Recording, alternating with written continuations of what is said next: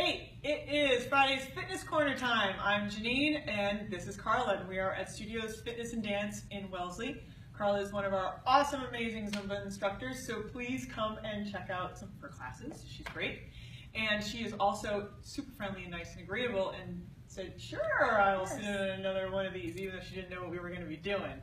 So, anything for Jeannine. You gotta check her class out. She says that right now. Okay, so what we're going to do is a combination thing. So we have heavy weights here. We got a 10-pound weight. And what I want to play with is we're going to be holding the weight isometric with our right hand. So the tough part is that that elbow is going to want to go and just sort of sit here, but no, you got to keep it up. So we're going to keep that arm up and the wrist stays stable, okay? So this is in itself tough. So now I'm going to add a balance component, lift the other knee. Now this other leg, we're going to step back into a lunge, not allowing the right arm to shift, even though at this point the elbow really wants to come down. Shoulder stays down. We're going to stand up again, lift the knee. Oh, mama. And step back down. Good. One more. Step up. And come down. Excellent. And then step together. Yeah, nice. How's that? Oh, good.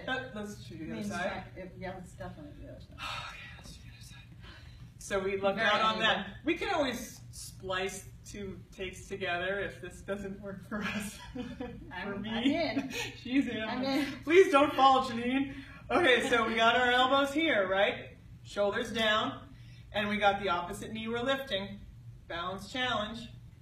We're going to step back, down, nothing's moved, and knee lift. Good. Again, down, and knee lift. Let's do one more, then we're going to talk about it a bit. Down, and knee lift, and together. Good. That was cool. So now let's talk about this. So that lunge back in and of itself can be a challenge bounce for challenge bounce, whatever, for people in general, especially when you add the knee lift at the top. So that's difficult, right? Then on the other side of it, we have let's just take the arm part, and that's tough to keep that shoulder down and the elbow from sinking down. So then when we put those two things together, it makes it more difficult because we have an added amount of weight, more to think about. But didn't you feel like stability-wise, even though you were standing up and lifting that knee and coming back down, having that heavy weight sort of pins you down a little bit? So you can it's kind of neat. You can get nerdy about it, and you can feel how that weight can kind of help you as well as challenge you. Yeah, so it's like stabilizes. It's like stabilizes. Yeah. You know what?